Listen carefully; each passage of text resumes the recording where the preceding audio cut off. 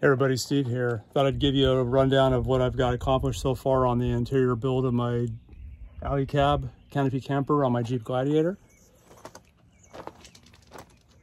Let me switch it around and have you take a look inside. So basically, so far I've built two cabinets. The front cabinet is about 18 inches high. This one's gonna house my lithium battery, and I'll have some electronics mounted behind it on the fender well bed.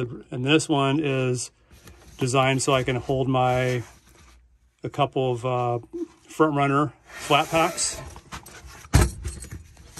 I'm not going to do any drawers and probably not a door at this point, at least, just to save some weight. Behind it I have room for stuff, like this example will be a Dometic Go water jug. The construction I did on these, let me move some stuff out of the way, is this simple 1x3. I use hemlock. There's a couple 1x4s in here, 1/2 inch here for the shelf. There's the front. I made a face frame for it with a little lip here, lip there, so nothing will slide out. The top construction, so I can put some type of butcher block or so on there. I finished it in cedar. Smells really nice. Give a nice cabiny feel. This is the battery box. Same idea with the cedar.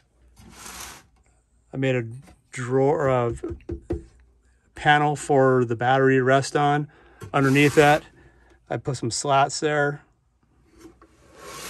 But again, the construction techniques is pretty much the same. 1x3s, a couple 1x4s here and there.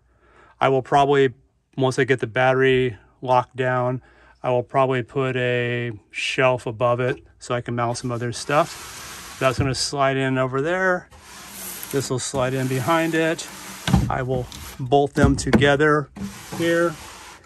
I will use L brackets to secure them to the T-rail around the Alucab. And then as of right now, I'm going to utilize the factory hooks and mount some type of strap here so it'll at least secure the base of it out. But that's what I got so far. Oh yeah, this cabinet weighs in about 14 pounds as it is. The front one weighs in 12 pounds. So it's still a pretty lightweight option. Anyway, that's where I've gotten so far. Nice thing about here is I'll have an elevated deck here, butcher block or whatever fabric I come up with. It'll be a little bit higher than the mosquito netting. The other cabinet will go even with the cab, and I'll probably put, I'll have a removable lid, of course, and I'll probably just do seat cushions here. And I'll probably do something at least similar on the other side. Haven't figured it completely out what I'm going to do, but that's where I'm at on this build on my Jeep Gladiator and the Alucab. Thanks for watching. Have a good day.